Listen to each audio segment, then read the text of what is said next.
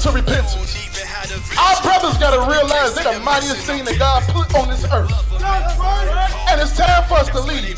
Take a soul, standing fast in the faith. People need me, so I can't fall. We trying to elevate Enoch or Elijah or the Messiah. Keeping commandments, not try bathing fire. You filthy if you full of sin. The kingdom you won't enter in. Such a bloody scene, why she make it clean? For the husband come to glean. These women are tired of leading. So I'll make it plain. Messiah coming only for the elect. You better walk circumspect on the highways and hedges, purging that spiritual house of all leaven. Charge of a prophet. They feet are tired, their arms are tired. Brothers, where you at? Charge of a prophet. Gotta say the lost souls. Charge of a prophet. Charge of a prophet. Charge of a prophet. Charge of a prophet. Gotta say the lost souls. This is my charge. It's not Who's the king? Right. Who's the king? Right. What time is it? One.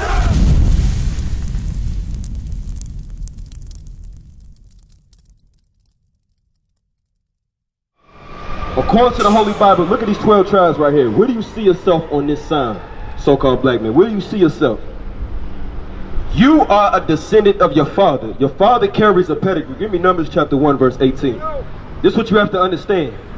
Everybody on the face of the earth comes from one of the 18 nations written in Genesis chapter 10. The nation that blacks, Hispanics, and Native American Indians come from, we come from the holy nation. That's right. But due to our enslavement, we have lost that education. You understand me? That's why we act the way we act. So I'm gonna show you something. Read that. This is the book of Numbers, chapter 1 and verse 18. Because I want you to understand the difference between us and any other teacher is we're gonna prove what we say out of the Holy Bible. You understand me? This book says what it says. I'm just the one making it plain. All right? Read that again. This is the book of Numbers, chapter 1 and verse 18. And they assemble all the congregation together on the first day of the second month. Okay, so this is the first day of the second month. They assembled all the congregation together. A congregation is just a large gathering of people. Listen, bro, listen. A large gathering of people. So we're trying to identify what people do you come from? Do we come from? Read.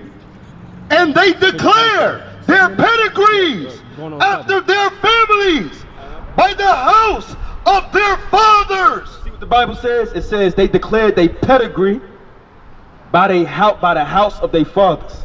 What's a pedigree? Pedigree. You ever heard that before?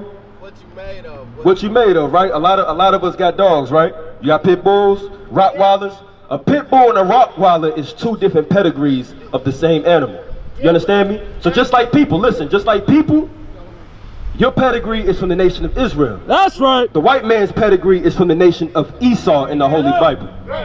The Chinese man, his pedigree in the Bible is the children of Moab. You understand me? All nations have their pedigree. And your pedigree is by the house of your father. So if your father is a descendant, or you are one of the descendants of the slave trade, the transatlantic slave trade, that makes you an Israelite. And I'm going to prove it right now. Give me the book of Deuteronomy, chapter 28, verse 15. Bring it out. Come on. Because verse 15 through verse 16 is a set of curses. You understand me? These curses break us down to a science today. All right? When the Bible has something written down, that's called a prophecy. When it happens, it's called history. Right. So it was prophesied that we would go into slavery on slave ships. Historically, we are the only race of people that went into slavery on slave ships at large numbers. That's right. That's how we know that we are the biblical Israelites. That's right. So with us knowing that we are the biblical Israelites, by what the scriptures say, we have to come back to what the scriptures say. And I'm going to show you that. Read. This is the book of Deuteronomy, chapter 28 and verse 15. The book of Deuteronomy is the 5th book of Moses. Moses was a black man. Y'all listening? I need y'all to listen. Moses was a black prophet talking to black people. Right. And we're going to identify you, and I'm going to identify you that Moses was talking to way back when. Believe it or not. Read. But it shall come to pass, if thou wilt not hearken unto the voice of the Lord thy God, to observe, to do all his commandments and his statutes, which I command thee this day, that all these curses shall come upon thee and overtake thee. So now, I'm going to break it down again. Give me Deuteronomy chapter 1, verse 1. Because again, black man, brothers, I have to prove what I'm saying. I don't want y'all just to believe anything I'm saying. We have been being pimped and played by men for far too long. Teach. You have to prove what it is you are talking about. So I'm going to prove what I said. I said Moses was talking to who? The Israelites. That's who we are. Deuteronomy chapter 1, verse 1. I'm going to take my time. Come on. This is the book of Deuteronomy, chapter 1 and verse 1. These be the words which Moses spake unto all Israel. So it says, these be the words which Moses spoke unto all Israel. The Bible is for the Israelites. The Bible is not for all people. That's all right. people was not around when this was spoken. You understand me? Moses called us Israel. Today they call us African American, Jamaican, Puerto Rican, Mexican. But we are the Israelites. Go back to verse 15. Read. But it shall come to pass. It shall come to pass means a future prophecy. Moses said this right around 3,000 years ago. He said it shall come to pass, meaning years after this. Read. If thou wilt not hearken unto the voice of the Lord thy God. It says if you will not hearken. Remember, it's old English. Hearken means to listen unto the voice of the Lord your God. Because God is your God. He's not the God of all nations. Contrary to what we've been taught in the lying Christian churches. It says the Lord thy God. Thy means he's your God. Read. To observe, to do all his commandments and his statutes, which I command thee this day. And Moses gave us the laws and statutes, which is now known as the Holy Bible. But all it is, all the prophets did was wrote down what God said. Right. That's what makes this Bible different than any other book on the face of the earth. The Quran don't have God's words. That's the words of Muhammad and his caliph. That ain't got nothing to do with God. You understand me? That's the Ishmaelites, the Arabians, as we know today. That's them and their foolishness. That's right. The Egyptian book of the dead is not the words of God. Right. You understand me? The words of God is only found in the Holy Bible. That's right. The word Bible comes from biblios, meaning records. The records of who? It's your records, black man. We forgot. We couldn't read for 250 years in slavery. Right. We forgot. Read. That all these curses shall come upon thee and overtake thee. So it says, if we will not hearken, we don't listen to the voice of the Lord's of the words of the Lord our God, curses will befall us. I'm gonna identify that these curses are now our reality. Verse 16. Cursed shall thou be in the city. Who is cursed in the city? Remember, this is talking about a race of people called Israel. So out of all the races on the face of the earth, in every city of the whole world, who is at the bottom? I'm going to say something before I don't mean to cut you off. Go ahead. The only thing that the white man has control over and power over is knowledge of what our history says, what of our history done. The only thing the white man has over us is that he remembers. So the only thing that the white man has over us is that he remembers. He remembers. It's not just the white man. It's not just the Chinese man, he remembered. Yeah, the Chinese go all the way back to their dynasties. They ain't forget a thing. Right. Hey brother, real quick, I gotta show you something. Take your time, bro. Take your time. This information is very important, bro. It's very important. It's very important. Just give me your ear. You understand me? Give me your ear too.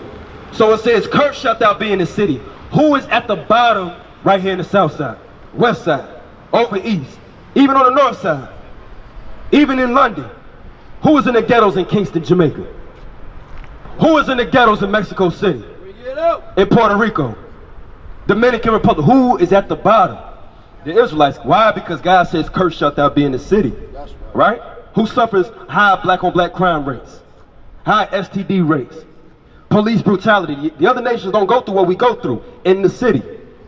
Why? Because we are cursed in the city for breaking God's commandments. Read on. And cursed shalt thou be in the field. And also in the city, that's where the slave auction blocks was conducted. You understand me? Remember, when the slave ships docked, they docked on the shores of the cities that's on the coast. New York, Baltimore, Virginia, New Orleans. And we were sold on the slave auction blocks. Brother, come over here and listen. Come over here and listen, bro. And we were sold on the slave auction blocks in the city. And when we walked around in the city, you understand me? We had to walk around with tags. You understand me? Meaning this nigga was owned by Mr. Williams. All throughout the city. You understand me? You understand that, bro? I'm gonna get to you. I got you. So we walked around in the city as a curse. Even today, in the city as a curse. Read that last part again, that second part. And curse shall not be in the field. Who picked cotton in the field? We did. Who picked tobacco in Virginia? Who picked sugarcane in Jamaica? Bring it out. We did. The Israelites. Curse shalt thou be in the city, and curse shalt thou be in the field. Right. This ain't talking about the Chinese, bro. You understand me? Right. So now that we identify who we are, what must we do? Acts 3:19. Bring it out. This is the book of Acts, chapter 3 and verse 19. Bring it out. Repent ye therefore. You gotta stop living the way you've been taught to live.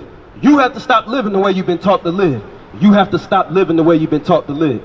You understand me? Like, for example, you see the crucifix that you have around your neck? I used to wear that back in the day. Look, you see those white images on your neck? I don't worship the saints, but they have the right. Yeah, but you got the and you got white images on your neck. So like, look, you see, like, for example, like you got the mother, and I ain't trying to put you on blast. I'm trying to educate you. I'm using that as a teaching tool. You understand me? Because I don't believe that reflects you. You understand me?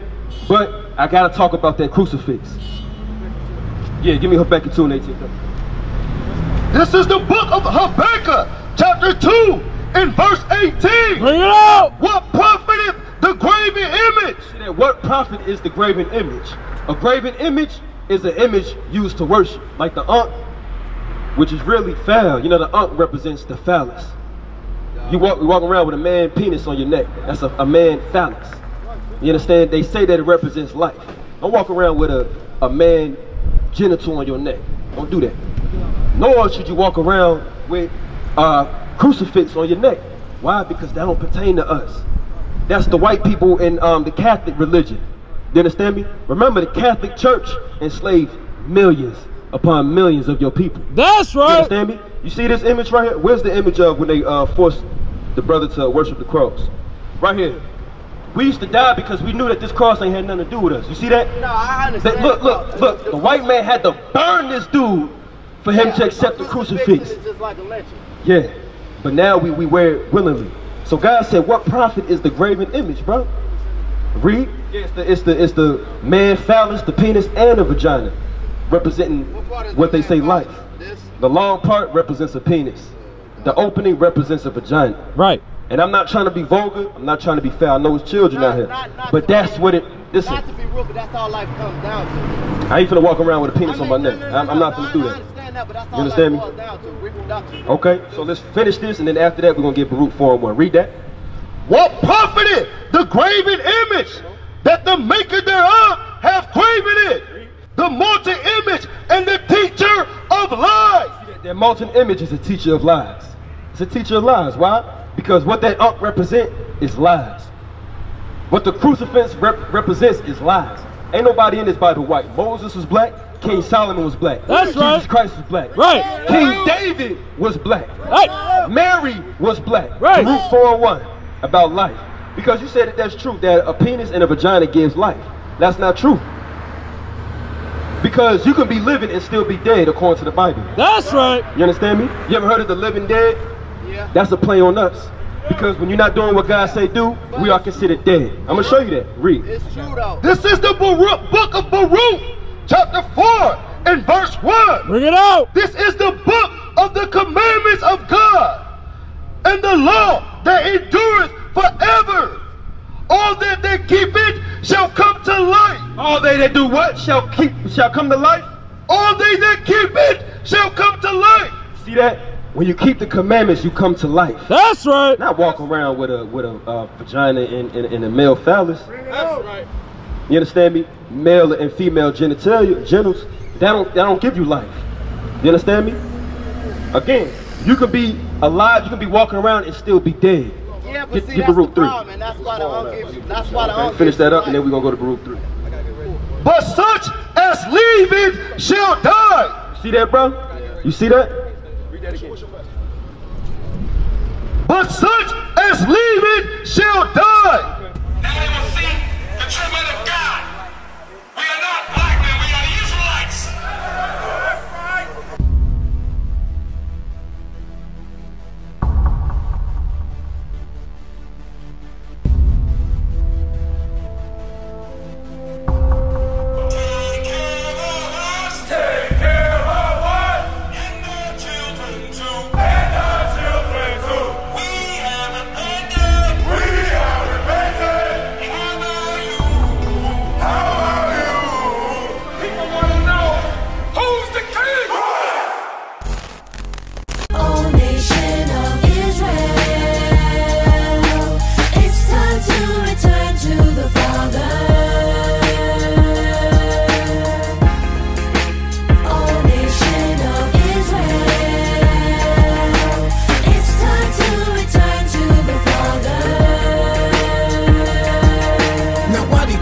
make it so hard to serve God? And why when I say that I'm a Jew, it sound odd? For years I've been walking around saying that I'm a black man. I ain't saying that no more, it sounds wrong, man. This is Bishop Nathaniel of Israel United in Christ. Please subscribe to our YouTube channels. Stay up to date with our latest events, music, and classroom lessons.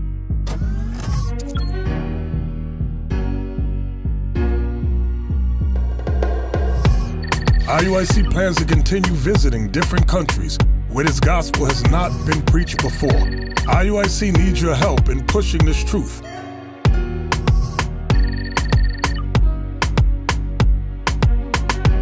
So join us. Subscribe to our Instagram, Facebook, Twitter, and podcasts, and stay up to date with us.